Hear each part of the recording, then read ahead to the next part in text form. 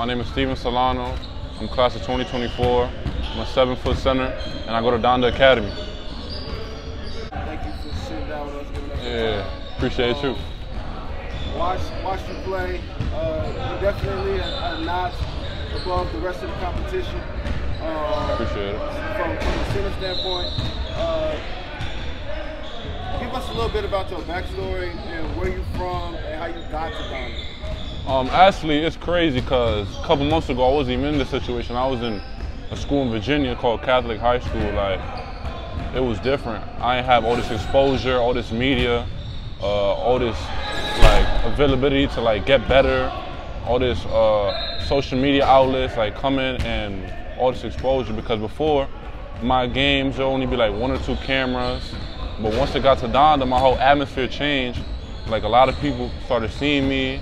Everything grew, and a lot of people really started recognizing me. So I feel like all of this is something new, like a blessing that I was able to come over here.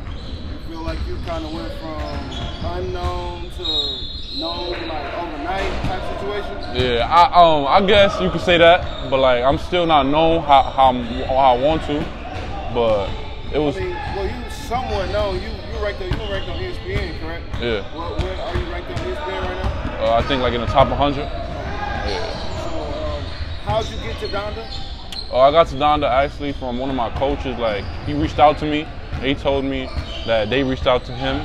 They told him that they wanted me to come. It's an opportunity that I couldn't say no to. So I just took it and went with it. How do you feel like you meshed with the rest of the players since you didn't come in like from the beginning of the season? Yeah, I mean, at first it was difficult because, you know, all the plays and stuff, I had to learn it very quick. I mean, I got there and 2 days later I had to play a game. So like, it was hard adjusting and seeing the game, how they play the game at that pace at such a young age. Like, I had to grow really fast in a short amount of time. And I feel like my teammates helped me do that. But I'm definitely still learning, but they helped me learn and speed up that learning process where I had to go through growing pains, adjusting to their skill level and to that top competition and try to like fit in and try to work with them. You mentioned speed, and when you mentioned you had to adjust to the speed, the first thing I thought about was the point guard, Robert Dillingham. Yeah. How was it playing with Rob, and how did he help you? Because he plays extremely fast. So how were you able to adjust, and how did he help you? I mean, he's definitely a special talent. You know, like, he just tells me where to be. At times, he gets on me if I'm not at the right place at the right time. He wants me to finish everything hard at the rim. Like, he just pushed me to like be the person he know I could be, because he's just a leader at such a young age. Like, he pushed all of us, and his game, I feel like, translates to all of us. So the way he plays the game so fast, very crafty, all that is definitely something to adjust to. And like, playing with him, he made the game easier. Okay, so you basically go from playing at a small school to headlining on the headlining team with Kanye West. A lot of lights, a lot of cameras. Yeah. How was it, you know, preparing on the court, you know, the preparation for the games, and then once you get there, how was the pressure or your emotion as far as like what it was like to perform? Yeah. You know, because y'all have so many people watching, you know, so many cameras. You know, anything you do wrong, they on it because so many cameras. Yeah, I mean, it was definitely tough at first because, like, let's say a player you get dunked on something, because we play in the top competition every night. I mean, every other weekend or every weekend. So you come and get dunked on right away, it's gonna be on slam. Like, we play the top players like Mikey Williams, well-recognized player. A lot of people hate him or like him or not, but if we go at him, that's definitely gonna be on slam by the end of the night. And just all the social media being there is like, I feel like it's a lot of pressure, but we deal with it good. Like, we keep each other accountable as a team. Like, we tell each other to keep going. I myself got dunked on now last game. My teammate JJ Taylor, he's like, keep going. Like, it happens to all of us, because it's just something that you're gonna have to adjust to if you want to play at the next level. Like, everybody's gonna get called. Like, everybody's gonna not always do the right play or not always look the best, but it's just human. Yeah, just keep pushing. Okay, so what was the most surprising thing coming to Los Angeles? Like, what was the most shocking thing that you was just like, this is mind blowing? I mean, I guess it's hard.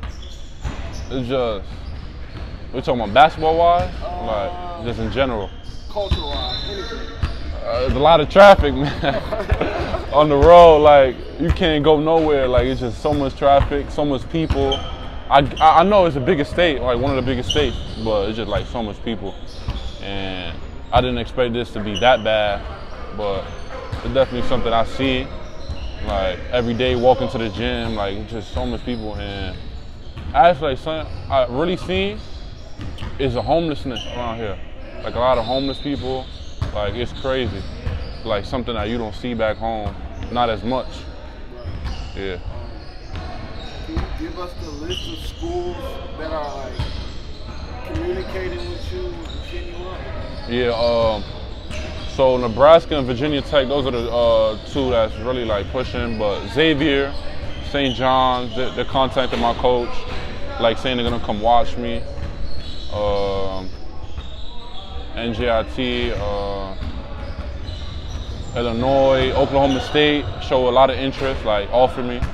So basically just a lot of dumb schools like reaching out to my coaches and telling me to keep going. I just see a lot of me.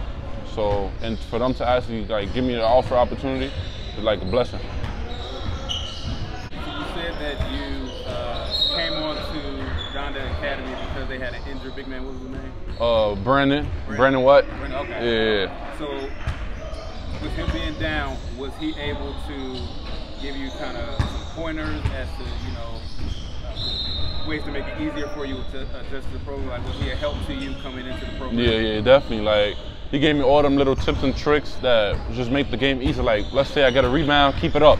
Because most of the time, I wouldn't know. Before I used to get a rebound, bring it right down, and you know them guards is quick. They're gonna take that ball from you.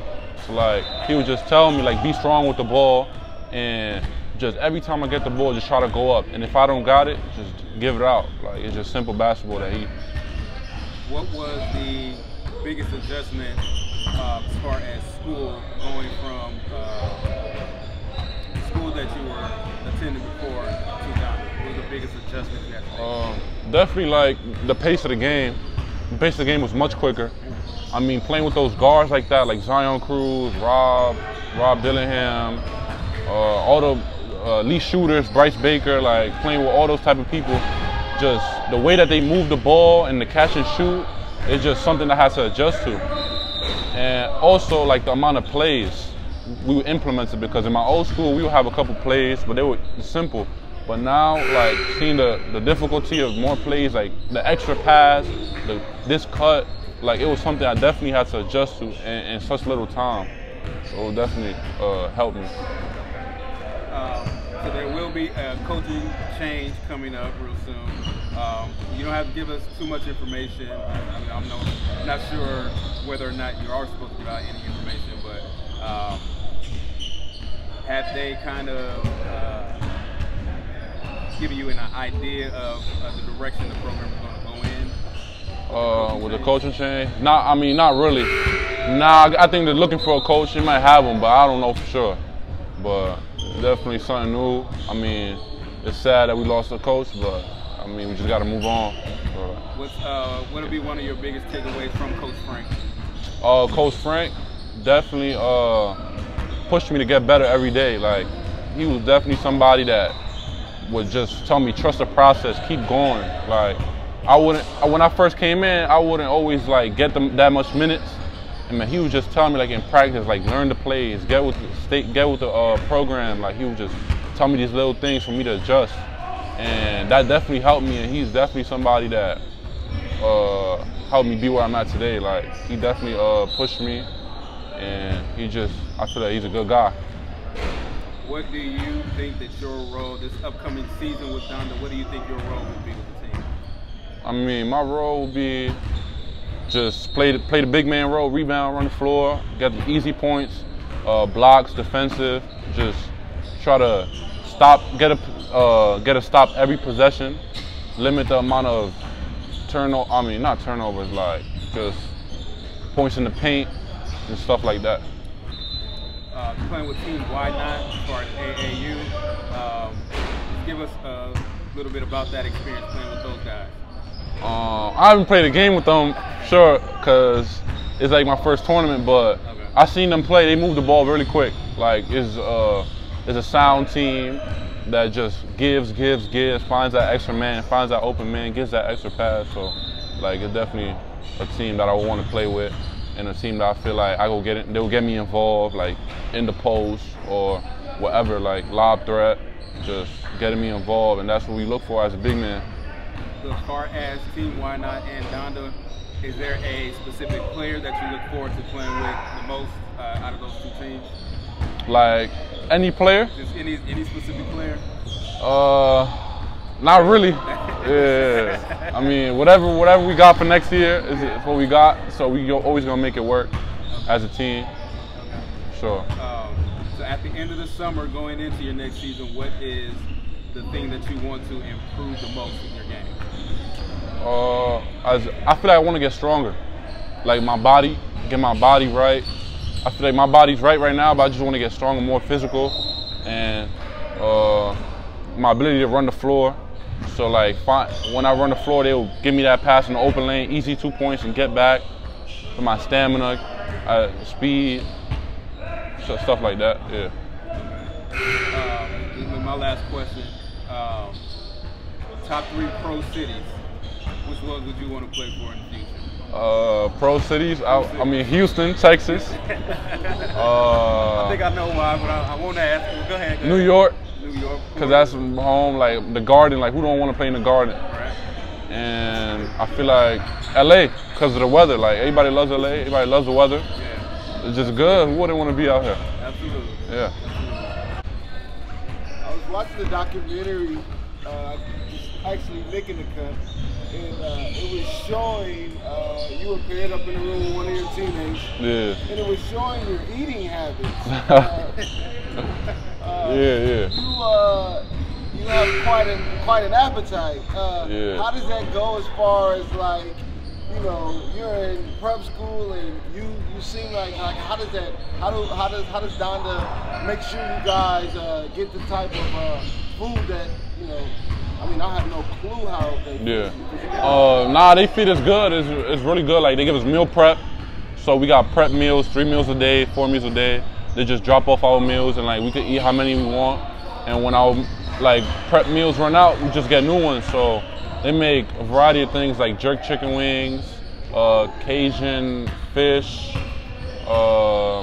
steamed chicken with broccoli. Like, it's just different things that will fill our appetite, and it's healthy, a healthy option, because it's better than just going outside and getting something like fast food or something. So they definitely make sure that we're right in our body, like putting the right things in our body, drinking the right smoothies, supplements. So definitely look out for us in that aspect. So Donda, basically, they definitely have the food covered. Yeah, they got the food covered. Yeah, for sure. Because, you know, growing, you need the food. Like, just something like you get hungry as I'm young. It was like I was watching, I guess it's YouTube again, and talk to me. You played on the Dominican national team. Yeah. I believe I don't know if I said I forget who it was, but talk to me a little bit about how it was representing your country.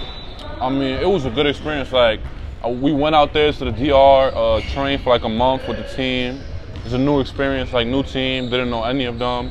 And just for us to come together and learn those plays so fast, it was definitely a good experience. Like, seeing how they don't have like the same opportunity as us, so they go 2 times as hard. Like, their hunger, their hustle. It's just something that really humbled me and really like opened my eyes, like, to see that not everybody has the same opportunity. Like, for example, when we was going against Team USA, which featured like the top players, Rob Dillingham, Colin Boswell, Ron Holland in the 2023 class, they didn't back down. And for them to fight like that, I mean, we still lost by a good amount, but we battled. And for them to fight, for them to fight the whole time, it's just something that showed me that they really have heart.